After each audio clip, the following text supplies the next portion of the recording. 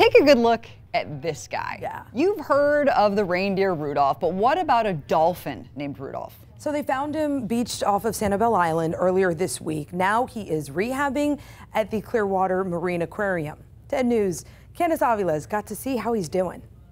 He ended up on December 16th getting a call about a stranded dolphin.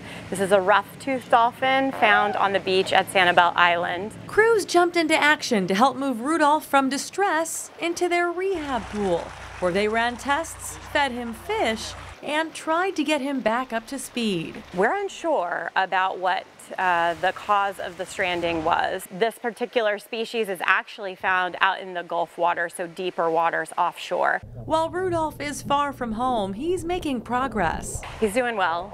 He's still compromised. I don't know, again, why he's stranded. We are taking quite a few tests.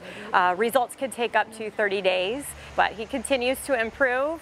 We're hoping to gain weight and increase his diet. Despite the timing of his rescue, right before Christmas, here's the real reason for his name, Rudolph.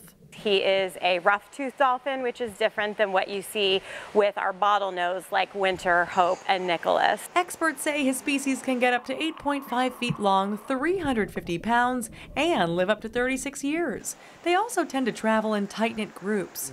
The goal is to get him healthy enough to release. In the meantime, they're getting to know him well. Rudolph's personality, that's a difficult one. It, just like you and I, takes time to get to know a personality, but I would say strong in character, if I have to say anything. Reminds me of Winter, the dolphin that can, and I would say that's very applicable to this little animal sitting behind me.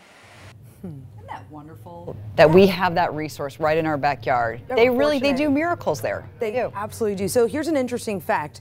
Most other dolphins rescued and rehabbed at Clearwater Aquarium were found in the month of December too.